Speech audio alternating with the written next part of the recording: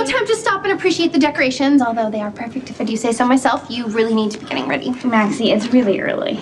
Oh, it's early. Yeah, that's easy for you to say. You just have to show up and say your vows. I'm the one who has to plan everything. What are you doing? No one's supposed to be in here just yet. Jason shouldn't be here at all. Uncle Mac, I want him to be here. I'm not kidding. I'll have Jason arrested before I let him come to your wedding. Uncle Mac, calm down. Everything's fine. Jason still can't stay for the wedding. That's probably something we should have discussed before. Look at him. He's not even dressed for a wedding. You know better than to show up here, Jason. Okay, can I just have a moment alone with him, please? I'm gonna get the bride's room ready. Yeah, and bride's in charge on her wedding day. That's tradition, so. Hi. Hey. Oh, okay, so everything's under control. I know. No, seriously, all I have to do is wait for the caterers to show up, make sure the cake gets here in one piece, and that the limo doesn't break down. But other than that, everything's under control. I trust you completely, Maxie. Of course you do. Oh, damn, the priest. I didn't mean damn, not in a church. It's okay. It's technically the bride's room. I don't think you're going to hell. Okay, so up or down? I don't care as long as you just keep doing this. I know you meant whatever looks best with your dress. I really don't care either way. Are you losing it? Maxie, come on, do it with me. Deep breath. Hey, thank you for talking to Jason. It means a lot to me that he's here. Well, I thought it was kind of selfish of him not to show up on your special day. And don't worry about Patrick. Oh, Spinelli will make sure he gets here in one piece. Now you can worry. You know, Patrick and I have done enough worrying for 2 lifetimes, but the second I agreed to marry him, I haven't had a second thought. Reverse hormones. Okay, I'm gonna go make 4 quick phone calls, and then I'm gonna go home and change, but I'll make it back here in time to do your makeup. Everything will be great. You will see. I am sure. Wait. Hold on. I have to tell you something. I love you very much. Oh, God.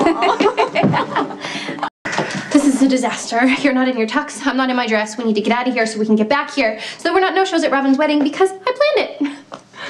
Come here.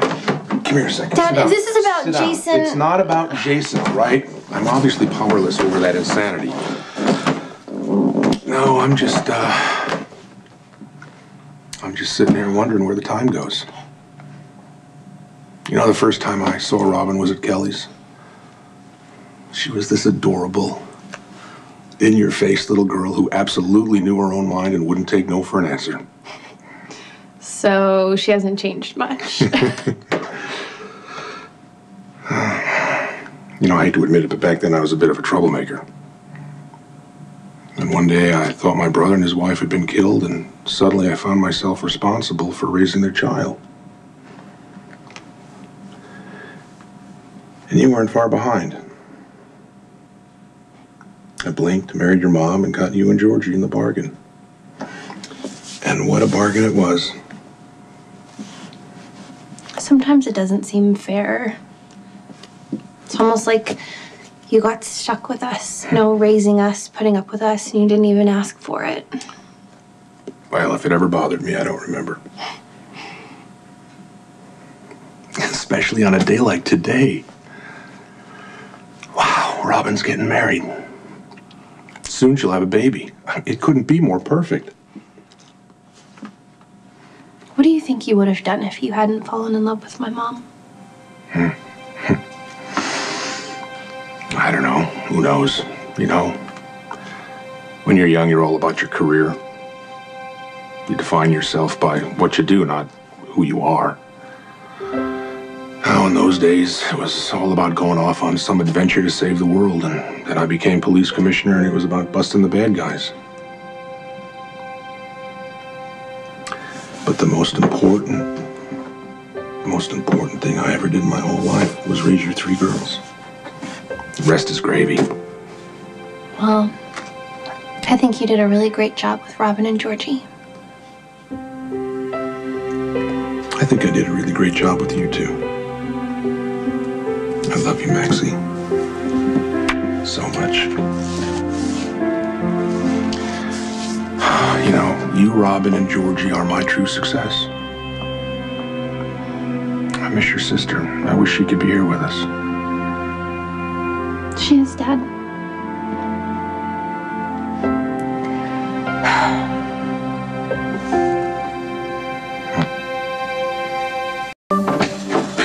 late. I got stuck in traffic, and then I couldn't get my dress to look right. And Hi. oh, your makeup's done already. Yeah, I thought I'd do a little contribution. Does it look okay? Oh, I would have put a little more shimmer on, but that's just me, whatever. Good. Here. Come here. Listen, you're like a sister to me. And this entire day would not be happening if it wasn't for you. Oh, thank you. Well, we need to take care of your something old, something new tradition. Oh, I have something old. I really do. I brought it for you. Okay, so look. Ooh, that's so pretty. Isn't it beautiful? Yes. Now, I'll tell you the story about this. This was given to me by Philomena on the day that I married your dad. Yeah. So it really means something special to me because, of course, that day led to you. Philomena, I miss her. I know. She loved you like your granddaughter. She did. Looks beautiful. I have something blue for you. Hopefully it doesn't clash. Oh, that's so pretty. Have I seen that before? Yeah. It was Georgie's. She would want you to have it. Thank you. I miss her almost as much as you do. I have something borrowed as well. Okay. This is from your dad. And it might actually come in handy today, don't you think? I think it might. Thanks, Mom. You're welcome. Okay, I guess we're just missing something new. Well, no, we're not. This is the most amazingly new thing you could ever have. A little girl right in there. That's true. Oh, the two of you. Thank you for being here. Sure. And thank you for giving me a little piece of everybody that I love. So pretty. She does. I love her hair. It's gorgeous. Okay. Is it too much? No. No, it's perfect. Your mom's right. You look so beautiful. Yeah, you do. How's his pressure? Holding steady. Is there a reason why you're watching the clock, Dr. Hunter? Yeah, there's a ball game on tonight. I hate to miss it. Keep your eye on the patient. Okay, well, I timed it out to the exact minute, so you're safe to put your dress on and not risk any major wrinkling. She is so serious. Wow. That's why she's in charge. She is organized. Are you ready yet, sweetheart? No, Max, she doesn't need any extra pressure. I just have to put my dress on and then I'm ready. We almost set out there? Not quite. I'm sure there's a reasonable explanation, or at least there can be. I, the Jackal, have the most ominous of reports for the bridal one. Despite a thorough search for the gallant groom, he is currently unaccounted for. I kept watch on all sensitive areas, but with no other recourse, have to admit that I have failed in my appointed task. What the hell is he saying? No, Spinelli, just tell us what happened. Dr. Drake is missing.